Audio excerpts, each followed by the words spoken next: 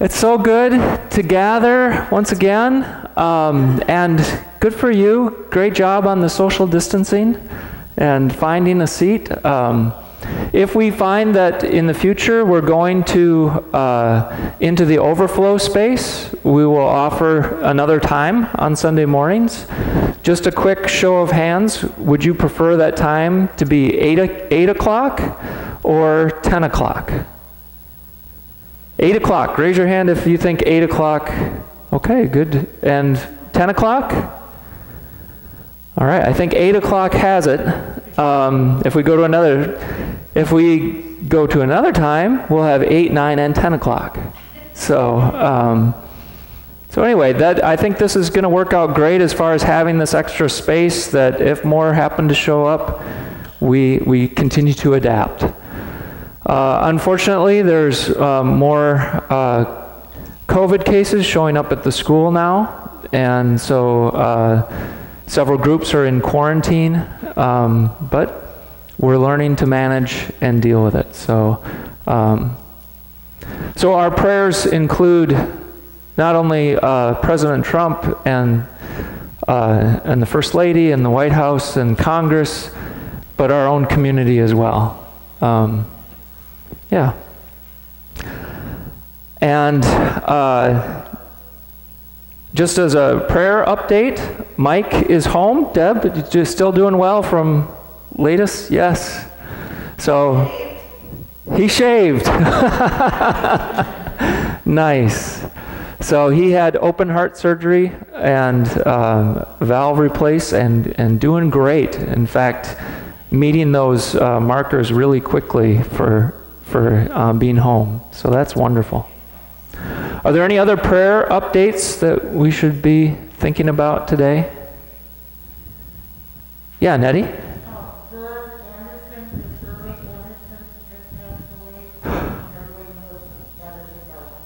Yeah, Shirley Anderson passed away. I had not heard that. So our prayers go out for the Anderson family.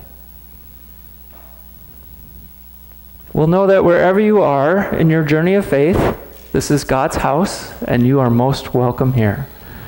Let us center ourselves in God's love now. As Carol, can you lead us in another prelude?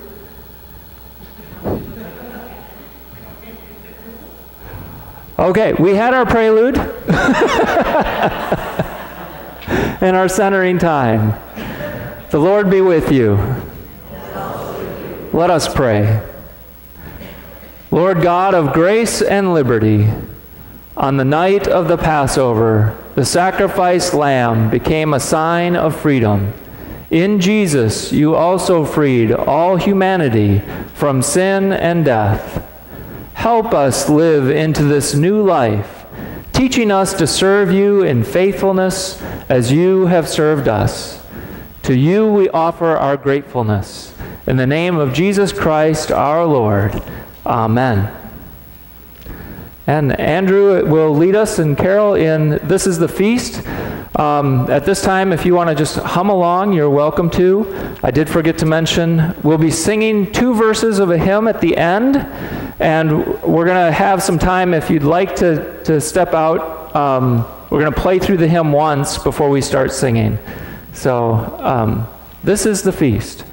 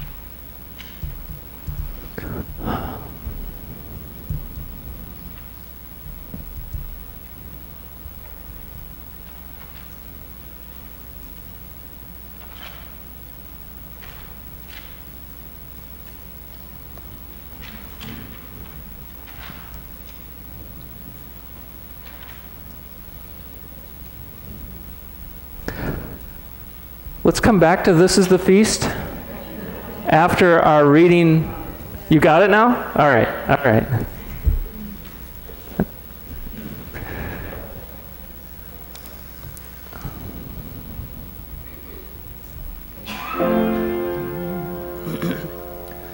This is the feast of victory for our God. Alleluia, alleluia, alleluia.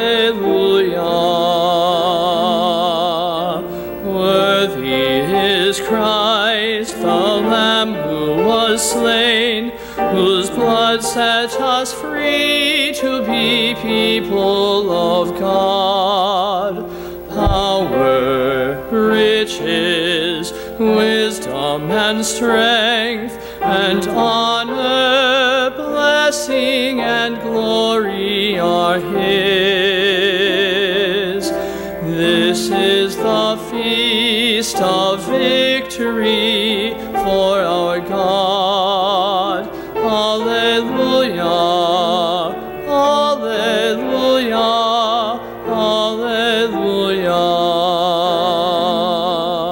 Sing with all the people of God and join in the hymn of all creation.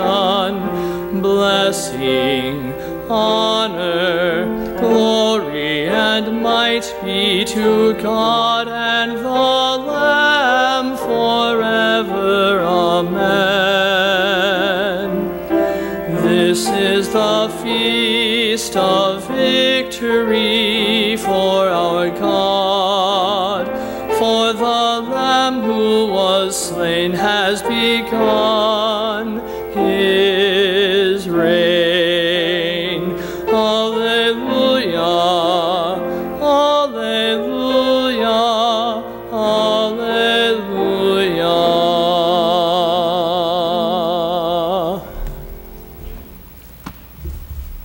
Thank you.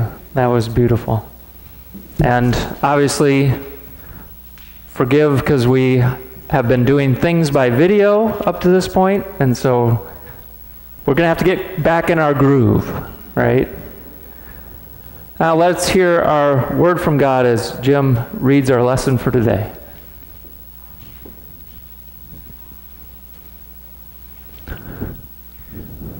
The reading today is from Exodus chapter 12.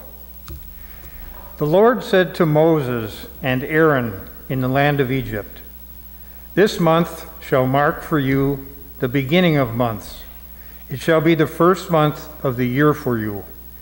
Tell the whole congregation of Israel that on the 10th of this month they are to take a lamb for each family, a lamb for each household. If a household is too small for a whole lamb, it shall join its closest neighbor in obtaining one. The lamb shall be divided in proportion to the number of people who eat of it. Your lamb shall be without blemish, a year-old male. You may take it from the sheep or from the goats. You shall keep it until the 14th day of this month.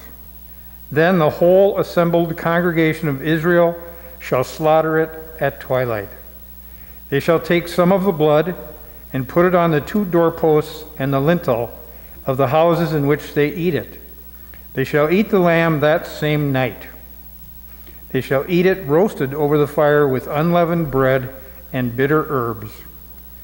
Do not eat any of it raw or boiled in water, but roasted over the fire with its head, legs, and inner organs.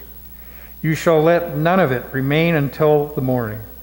Anything that remains until the morning you shall burn. This is how you shall eat it: your loins girded, your sandals on your feet, and your staff in your hand.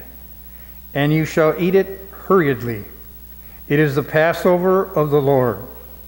For I will pass through the land of Egypt that night, and I will strike down every firstborn in the land of Egypt, both human beings and animals. On all the gods of Egypt I will execute judgments. I am the Lord. The blood shall be a sign for you on the houses where you live. When I see the blood, I will pass over you, and no plague shall destroy you when I strike the land of Egypt. The word of the Lord. Thanks be to God.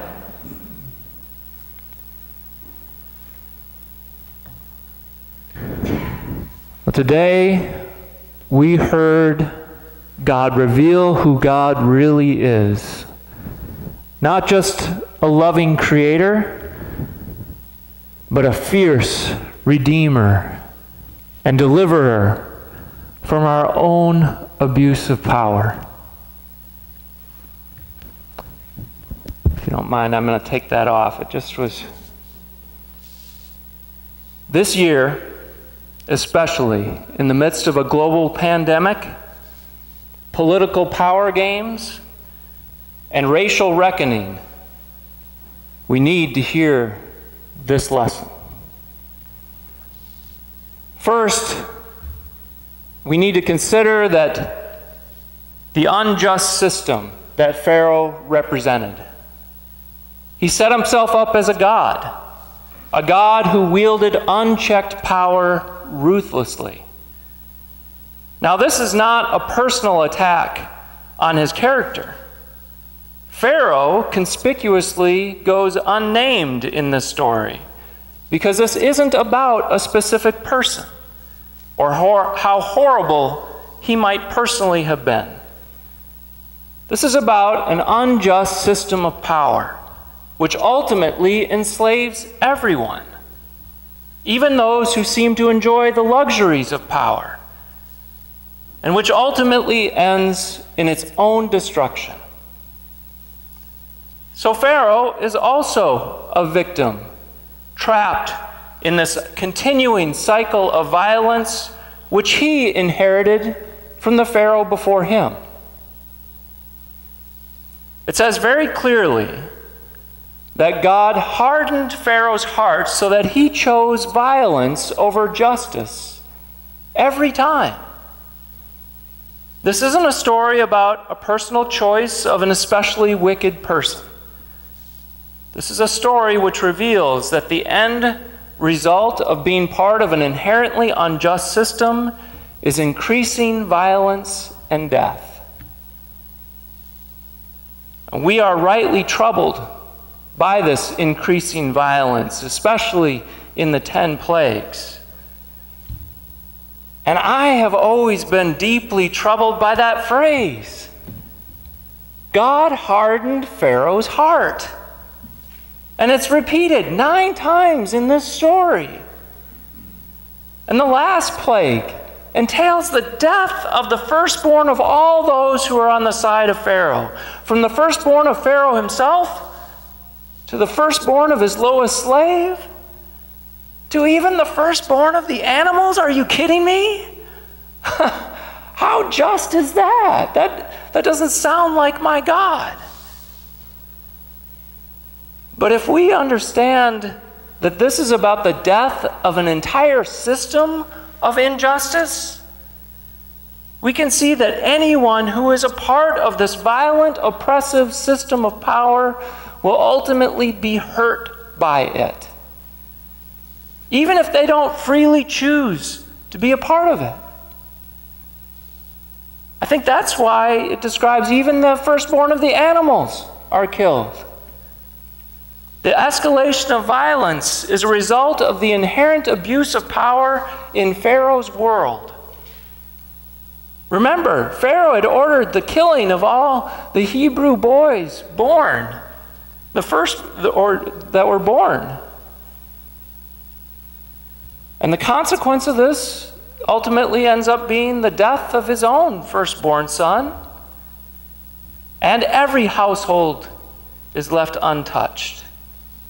The death of his firstborn son seems like a poetic justice in this culture which puts to death anyone who opposes it. You know, it has sometimes been thought that God punishes us for our sins. But our sins bring enough punishment on their own. And we shouldn't think of this as individual sins bringing punishment to individual people either. It's not like, oh, I understand when I smoke, I increase the risk that I'm going to have cancer. But as a people together, it's more like when greed or lack of compassion begin to run rampant in our society, all kinds of negative consequences follow. If it gets bad enough, society breaks down, and every family suffers when this happens. Even the animals suffer when this happens. And unfortunately, it seems the innocent and the powerless suffer first and perhaps most of all. But no amount of violence from Pharaoh can keep the oppressed from finally just walking away. God frees the oppressed so that they can worship the true God who cares for all people, especially the vulnerable and the powerless. And God shows these newly freed people how to live in a new way. Instead of greed, there is gratitude. Instead of hoarding, there is sharing. Instead of revenge, there is forgiveness. And instead of being paralyzed by fear, there is courage to face those fears and find a new freedom and renewed trust in God. Now, to be honest, I get a little nervous hearing this lesson with all that's going on in our world today. I wonder, are we more like Pharaoh, promoting a culture of greed and violence and grab for power? Or more like the Hebrew people, who seek a new way of freedom and special care for all people?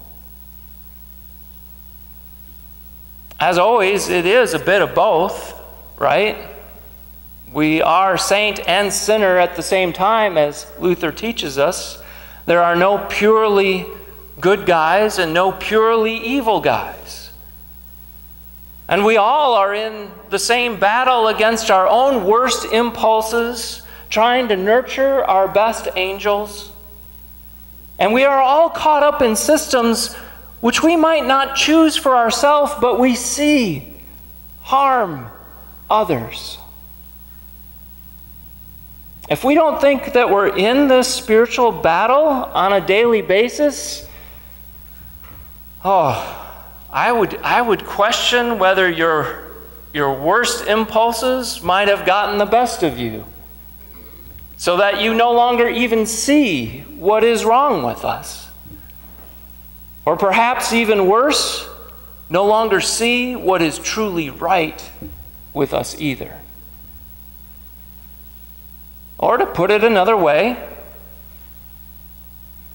we are sinners in the midst of the painful process of being redeemed from our own sinful ways. Many people, myself included, have been praying for life simply to get back to normal. But that normal included and still includes rampant greed, injustice, and exploitation of others. And it's certainly easier to ignore the ways that our culture mirrors Pharaoh's and pretend, hey, it's all good. But we need the courage to be honest so that we may be liberated from anything that would enslave us, especially our own sin. The phrase, "Don't waste your suffering," comes to mind. In the midst of this pandemic, we are all suffering. And the question is not if God is punishing us or when will God spare us, but who will we become in the midst of this struggle? And who will we be then on the other side? Will we be liberated in praying for justice, embracing God's dream of a world where all have dignity, and all have enough? Or will we give in to our most selfish impulses, which seeks to destroy or lie, so that anything that might get in the way of our own personal happiness is brushed aside? We mustn't be naive, as Paul says to the Galatians. For freedom you have been freed, brothers and sisters. Only do not use your freedom as an opportunity for self-indulgence, but through love become slaves to one another. If, however, you bite and devour one another, take care that you are not consumed by one another. This story today, our Passover story, challenges us to take a side. Not a side against others whom you may wish to condemn as wicked, evil, or even possibly irredeemable. This would be falling into the trap of biting and devouring one another. Our fight is not against a specific Pharaoh, but against systems of injustice he represented. And this is a side against the abuse of power itself, or even the seeking of power where we win and others lose. God brings us to a place where there are no winners and losers. This is a side which then chooses forgiving love over the more reasonable reaction of hate and revenge. Thanks to God's ongoing deliverance, we are not trapped in a continuing cycle of violence and injustice that we may have inherited. We do have a choice. The blood of the Lamb of God is already covering our doorposts and inviting us to walk peacefully together in a constantly renewed community founded on love and justice, grace and mercy, undeserved kindness, and serving one another in love. Even the most powerful forces in the world, Pharaoh and his armies, are no match for what God can and will do with his people when we follow him into this vision of a different way. We are not trapped in this world of winners and losers, as much as it might seem like we are, because we continue to tell this story. We continue to hear the story.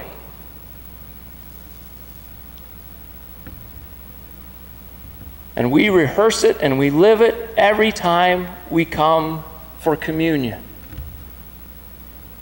To remember who we are and to whom we belong. We remember the one who died on a cross rather than seek power for himself. We remember the one who loved his enemies, even to the point of his own life.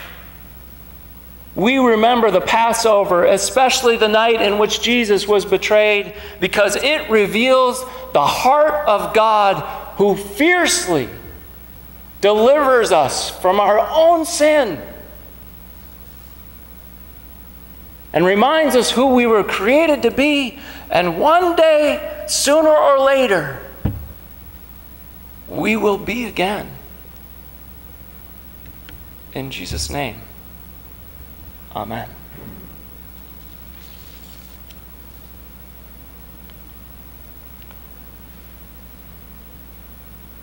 We pray now for God's power to be made known,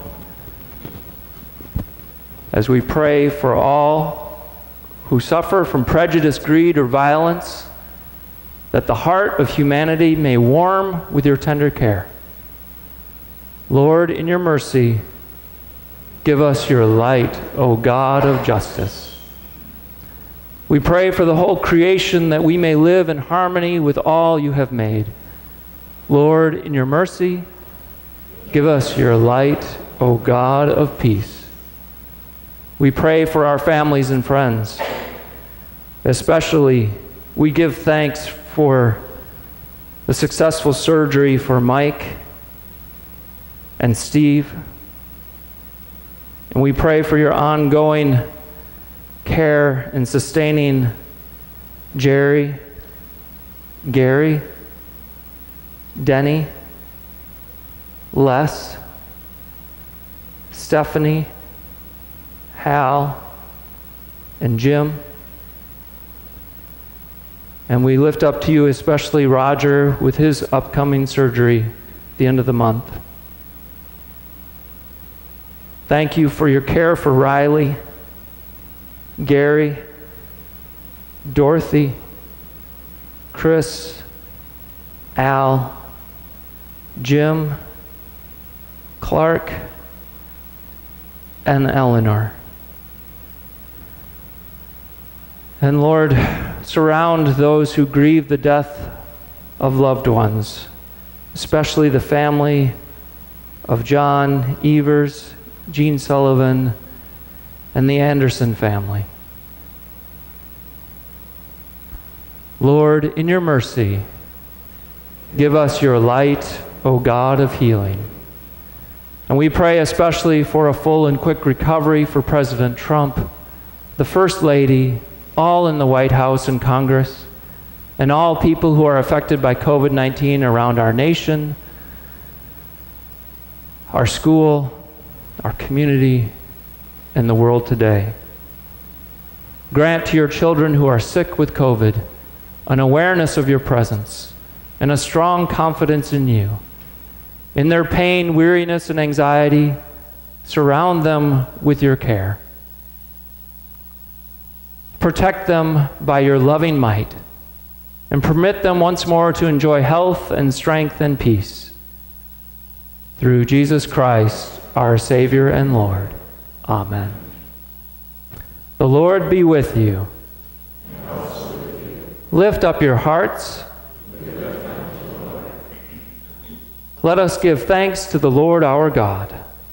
It is right to give our thanks and praise. It is indeed right and good that we give our thanks and praise, especially as we remember in the night in which he was betrayed, our Lord Jesus took bread and gave thanks and broke it and gave it to his disciples, saying, "Take and eat. This is my body given for you. Do this for the remembrance of me." Again, after supper, he took the cup and he gave thanks, and he gave it for all to drink, saying, "This cup is the new covenant in my blood, shed for you and for all people for the forgiveness of sin. Do this for the remembrance of me." And our Lord has invited us to pray, "Our Father, who art in heaven, hallowed be thy name. Thy kingdom come, thy will be done, on earth as it is in heaven. Give us this day our daily bread, and forgive us our trespasses, as we forgive those who trespass against us. And lead us not into temptation, but deliver us from evil. For thine is the kingdom, and the power, and the glory, forever and ever. Amen." Now we will be distributing communion, starting with the pulpit side, and you can see that there's some spacings marked off there, so it'll look much like usual. When that side is done, I'm going to move the table over, and we'll commune this side. But first, I'm going to go get a glove from the kitchen because I forgot to put it here. So in the meantime, Julie's going to go grab that for me. That we will have a communion hymn playing during the distribution. The table is set. All are welcome.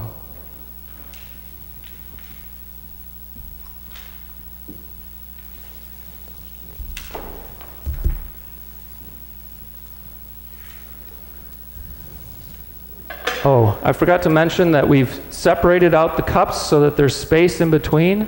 So if you feel like it might be difficult for you to grab one, you can just kind of give me a nod and I'll get it for you.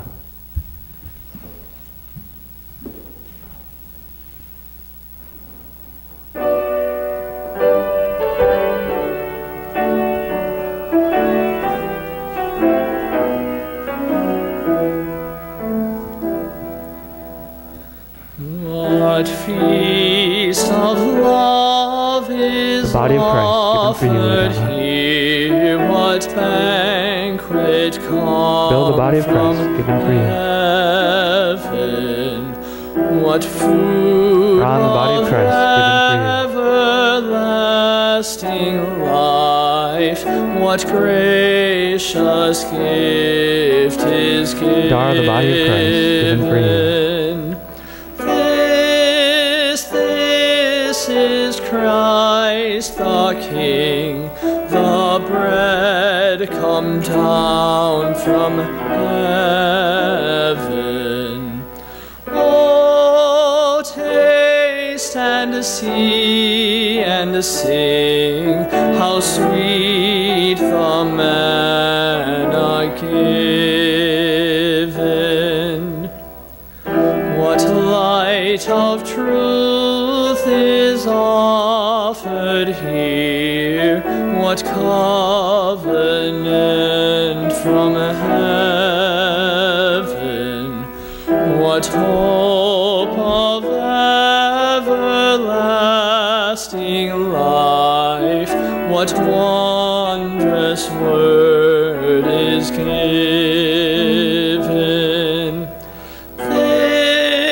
This is Christ the King, the Son come down from heaven. Oh, see and hear and sing, the word of God is given. What wine of love is offered here, what crimson drink from heaven, what stream of everlasting life, what precious blood is given. This is Christ the King, the sweetest wine of heaven. Oh, taste and see and sing, the Son of God is given.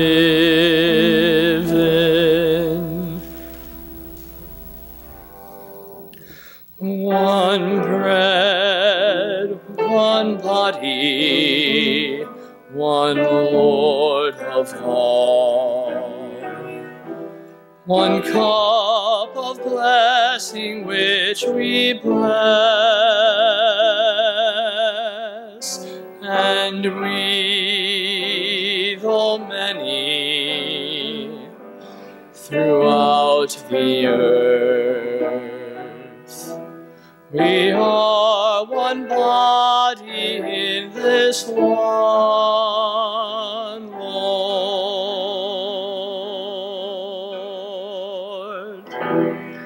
Gentile or Jew, servant or free, woman or man, no more. One bread, one body, one Lord of all. One cup of blessing which we bless, and we, though many, throughout the earth, we are one body in this one Lord.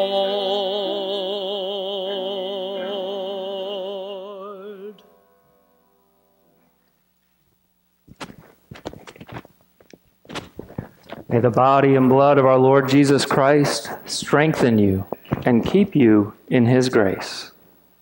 Amen. Let us pray. Lord God, in deep gratitude for this moment, this meal, these people, we give ourselves to you. Take us out to live as changed people because we have shared the living bread and cannot remain the same. Amen. Liberated now from anything that would enslave us, we are free to forgive our enemies, reject violence, and work for peace and reconciliation. Liberated from anything that would enslave us, we are free to respect and enjoy life. Liberated from anything that would enslave us, we are free to serve humbly and patiently where we are needed. Liberated from anything that would enslave us, we are free to hope in God's future.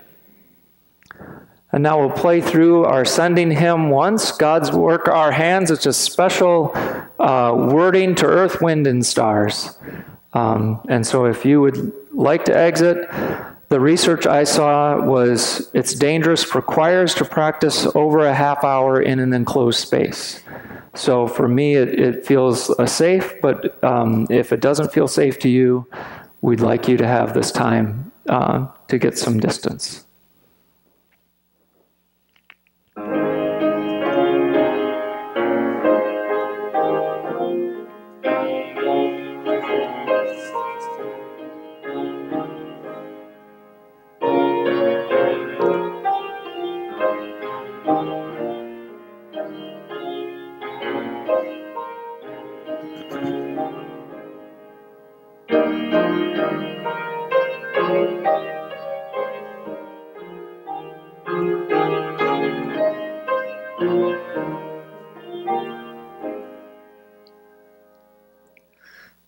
God's work our hands, working together, building a future, repairing the world, raising up homes, planting new gardens, feeding the hungry and sheltering the cold. Bless God our hands as we work in your name, sharing the good news of your gospel.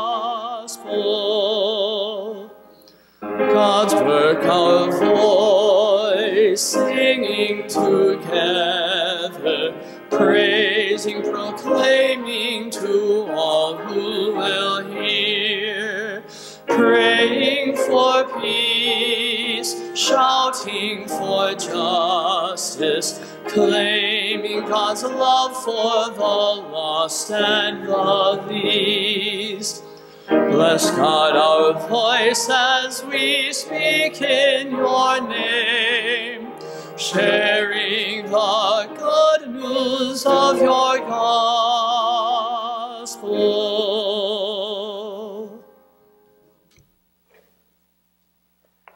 I want to thank you especially for all those that brought cards and the items that we distributed to the Dorothy Day Center as part of our service project for this weekend. Thank especially Jan Mosier and Meredith Frost for their leadership in that. Now go in peace, remember the poor. Thanks be to God.